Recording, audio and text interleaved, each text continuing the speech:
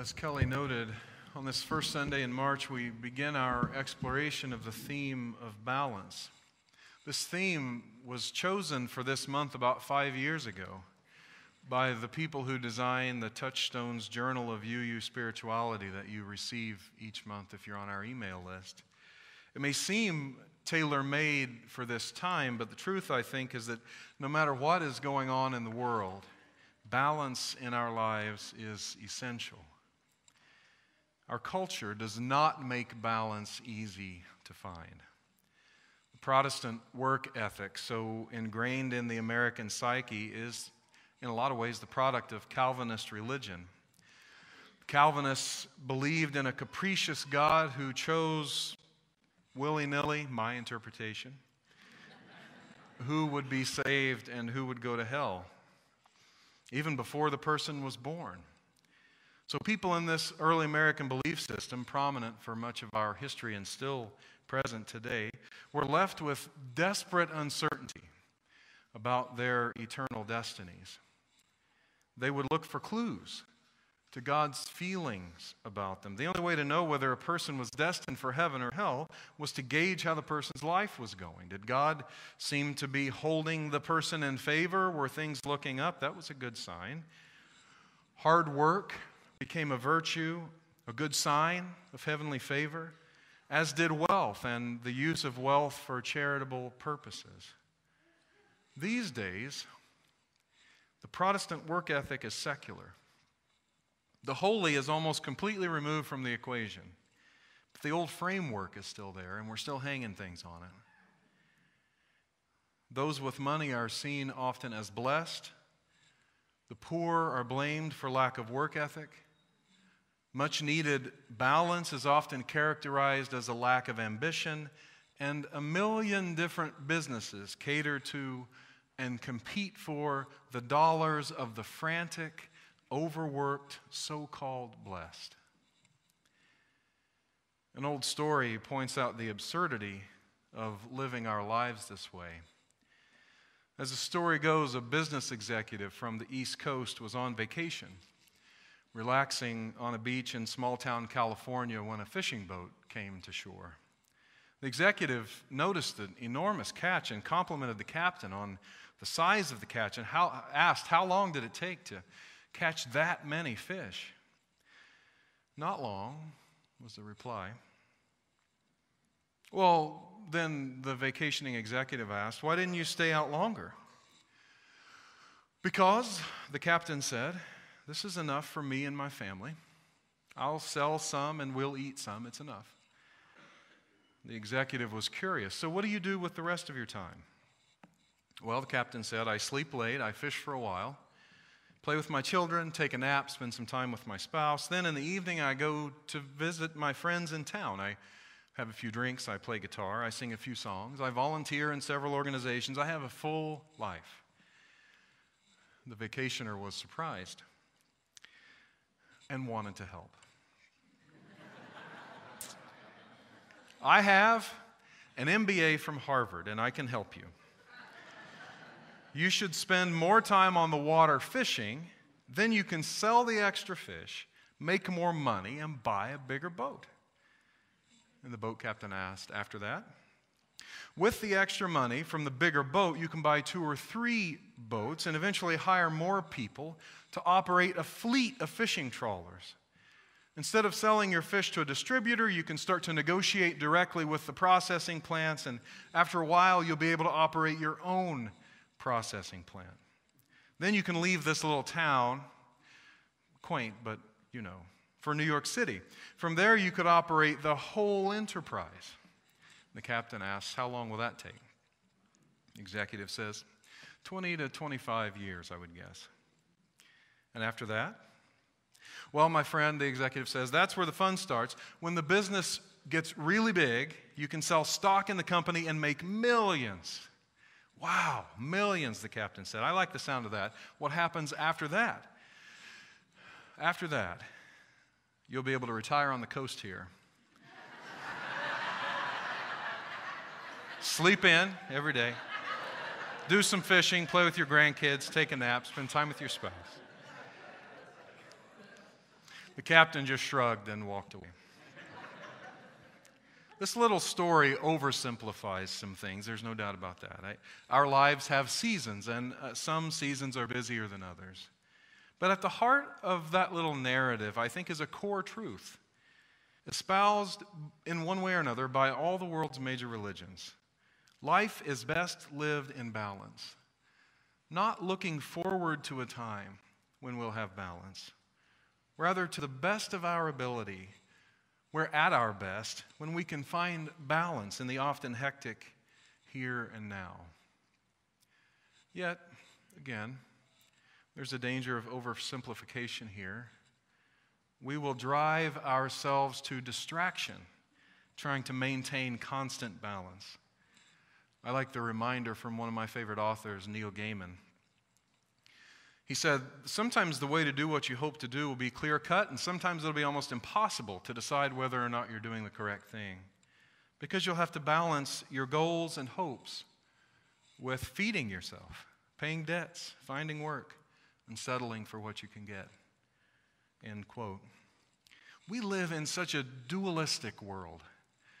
Either you're saved or you're not. Either you're healthy or you're not. You're happy or unhappy. You're balanced or you're not balanced. But balance is more like a person walking a balance beam. People who do it well make it look effortless, but the way across the beam is anything but effortless. The person is making constant, tiny adjustments, veering left and adjusting back right, swerving imperceptibly right and balancing back left. The shifts are constant. So it is, I think, with balance in our own lives. No one gets it right once for all.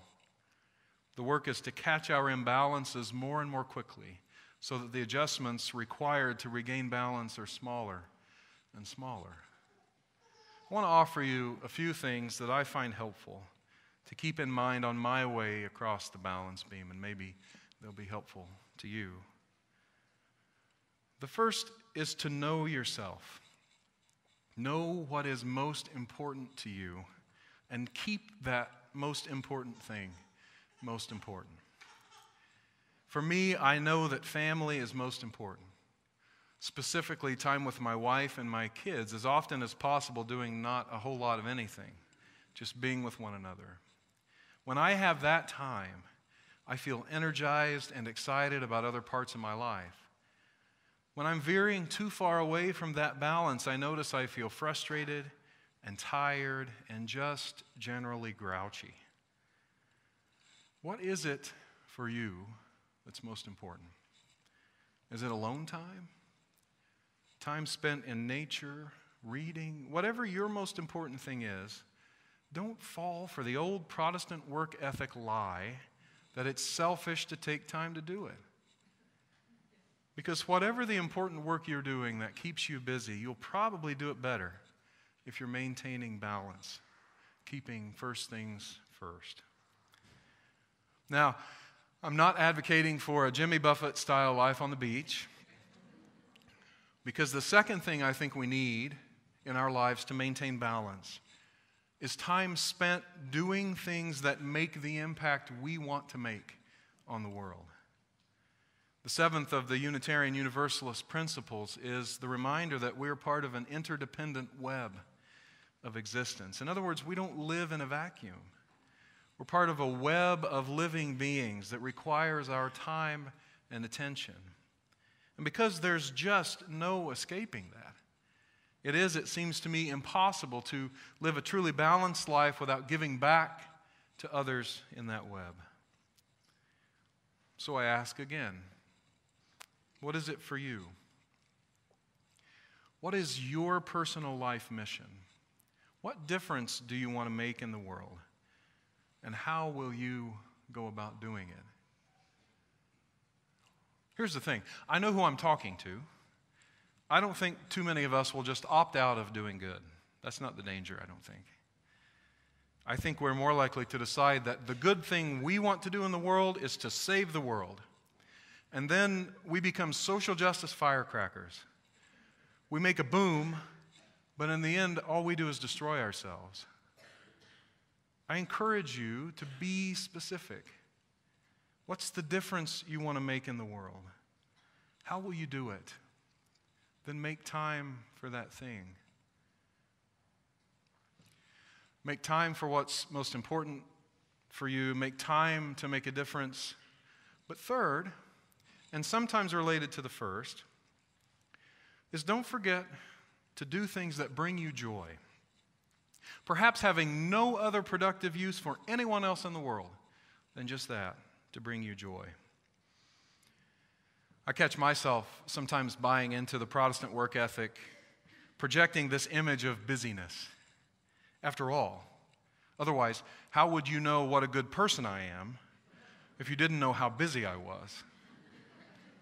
Yuck. But when I'm in balance, I keep in touch with a couple sources of joy that I want to sort of confess to you this morning. I imagine they might make your sources of joy seem more grown up and respectable. One, I read graphic novels, kind of like comic books for big kids. One of my favorites is about a preacher who is chasing God to the ends of the universe because God has abducted the throne and let things turn ugly on earth. Seems oddly reasonable to me. Others are related to justice themes, including March, the fantastic graphic novel by Congressman John Lewis about his experience marching with Dr. King in Selma.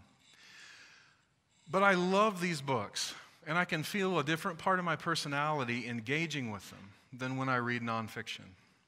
I almost always have a graphic novel or two or three going. And I play video games. Now, they're an absolute escape. They're no good for anything, except that they make me happy. That's all they're for. And that's why I decided several years ago, when I was deciding whether to be a complete grown-up or not, to keep playing them now and then. Just like President Frank Underwood on House of Cards, by the way.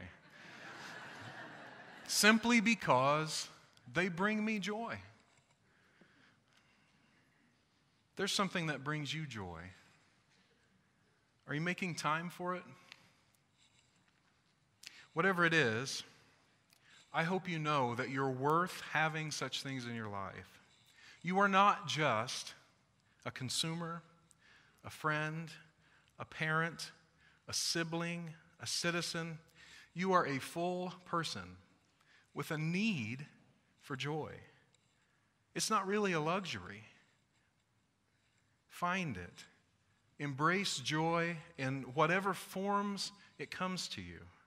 It is good and right for you to find joy. We are such complex creatures. It's all too easy to neglect the spiritual side of ourselves in favor of constantly doing. Even in our faith communities, sometimes doing seems more important than developing who we are at our cores. But it seems to me what we really need is balance between what's most important, the difference we want to make, and pure joy in our lives.